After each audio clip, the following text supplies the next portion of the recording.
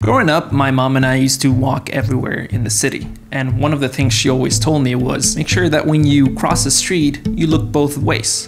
Twice. Now, as a kid, this didn't make sense to me. Why look twice? Why isn't one time sufficient? The answer: inattention. Inattention is something that tends to get us in trouble, and redundancy is a great way to build robust systems. It may be the difference between a successful street crossing and an unsuccessful one. Well, with momentum, the same principle applies. A lot of market participants become inattentive and miss the good news of companies. And if we could somehow target those stocks that people are just not paying attention to, then we could potentially earn higher returns. In this video, I'm gonna go over how a momentum investor might go about targeting those stocks that are being ignored while potentially avoiding the lottery stocks to build a robust and winning momentum strategy.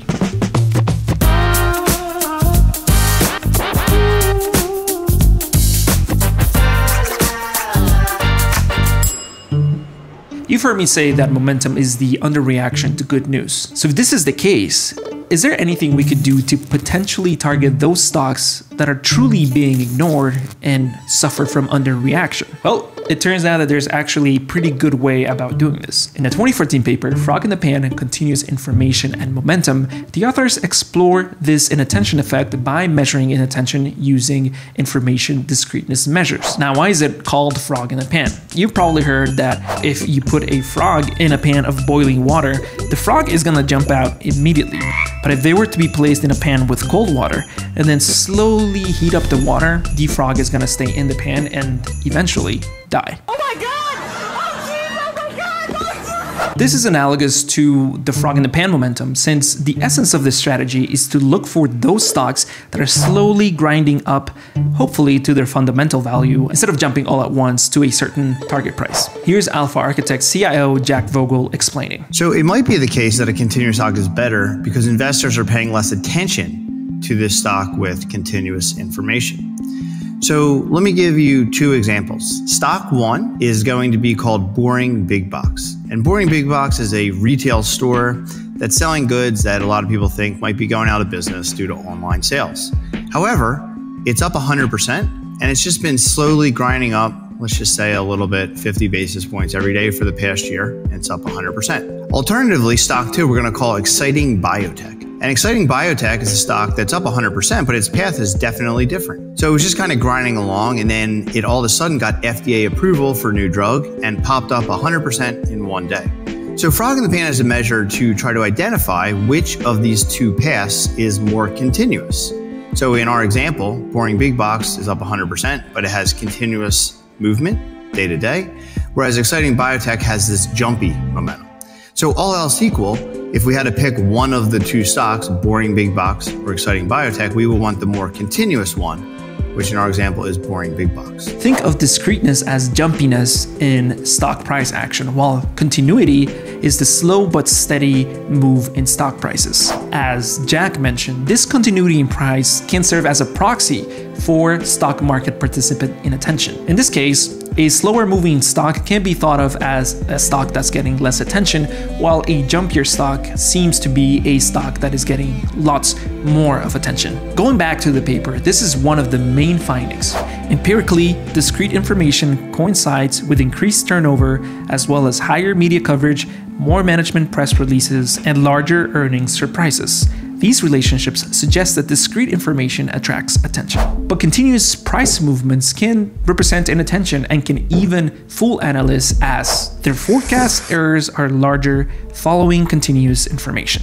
This persistence in returns due to behavioral errors is really the essence of momentum investing. But how does a portfolio of Frog in the Pan momentum stocks behave?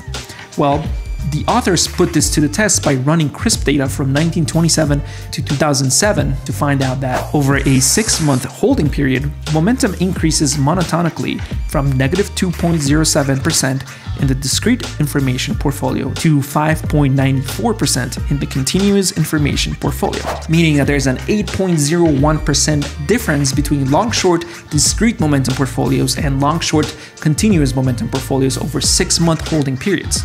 That's crazy. And not only is the return difference significant, but continuous portfolios are also persistent and longer lasting due to their continuous nature. Additionally, when adjusting for other risk factors, the alpha of the continuous portfolio is much greater than the alpha of the discrete one, which leads me to my second point.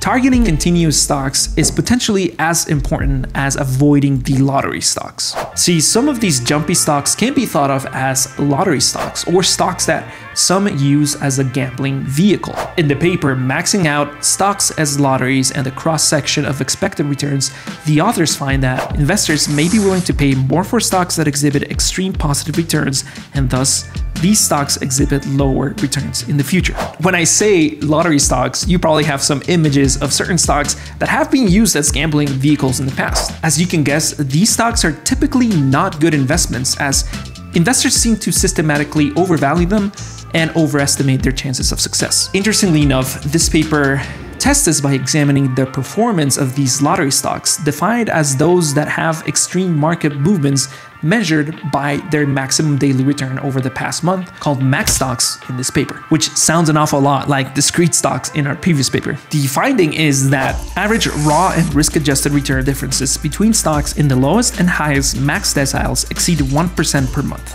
which is consistent with the frog in the pan conclusion regarding discrete stocks. So what? Let's just avoid lottery stocks, right? The main problem here is that a lot of these lottery stocks tend to creep into our momentum filters. After all, these stocks have probably jumped around a lot, garnered a lot of attention, and probably have great returns using certain look-back periods, and therefore adjustments need to be made. In conclusion, and according to these findings, a momentum investor might want to avoid the lottery stocks while investing in those continuous, slow-moving stocks that are potentially not getting a lot of attention and therefore are better candidates for momentum. And remember, at the end of the day, momentum is trying to do one thing, in my opinion, and that is to exploit the inattention of market participants. That's it for today. Thank you so much for watching. If you enjoyed this video, make sure to like and subscribe, and more importantly, share this video with a friend. If you want more content like this, you can head to alphaarchitect.com/subscribe, and there make sure to subscribe to the Alpha Architect blog.